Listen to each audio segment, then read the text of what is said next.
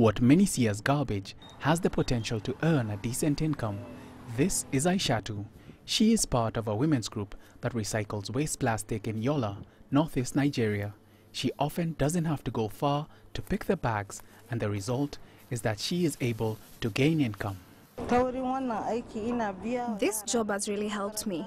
Now I can pay my children's school fees, I can buy food for my family, and also help my relatives through this job.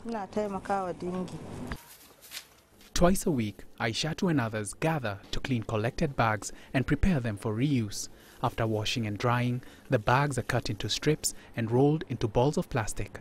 Initiatives like these are not only a boost to the environment, they also help women find ways to earn an income and provide for their families.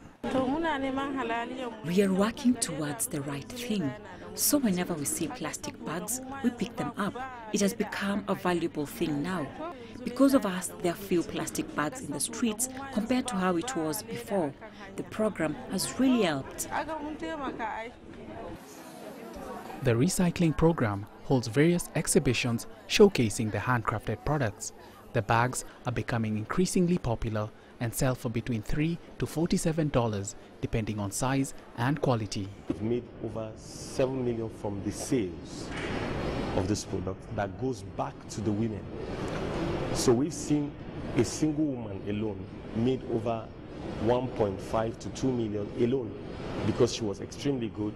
She has bought a land, she's got a computer, she's trained her children in school. So we see the economic benefit that women are having, and so the money spreads that way.